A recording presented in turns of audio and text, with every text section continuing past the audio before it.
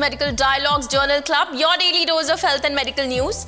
I'm Mr. Zaman and today I'm going to talk about robotic-assisted simple prostatectomy versus Holmium laser enucleation of the prostate for large benign prostatic hyperplasia. Although both Holmium laser enucleation and robotic-assisted simple prostatectomy can produce excellent post-operative outcomes, catheter removal time, length of stay, and hemoglobin changes were more favorable in the Holmium laser enucleation of the prostate group.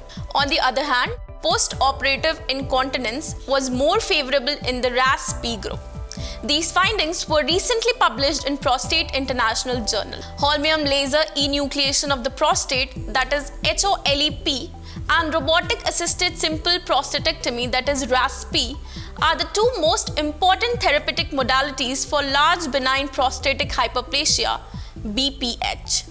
However, there are currently no studies comparing these two treatments in a Korean setting. In this study, the authors sought to compare the safety and efficacy associated with these procedures. The authors retrospectively analyzed 59 male participants who underwent Holmium laser enucleation of the prostate or robotic-assisted simple prostatectomy at a single center. The following pre-operative data were compared, that is, age, the International Prostatic Symptom Score, that is IPSS, transrectal ultrasonography, uroflowmetry, and hemoglobin. Intraoperative data included operation time and specimen weight.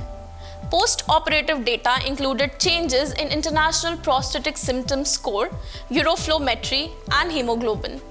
The authors found that catheter removal time and length of stay were significantly shorter in the Holmium laser enucleation of the prostate group compared to the robotic-assisted simple prostatectomy group. In addition, post-operative hemoglobin changes were significantly lower in the Holmium laser enucleation of the prostate group. However, incontinence rates at 1 month and 2 months post-operative in the robotic-assisted simple prostatectomy group were lower than the Holmium laser enucleation of the prostate group. The authors noted that these factors must be heavily considered when deciding on surgical method for large BPH.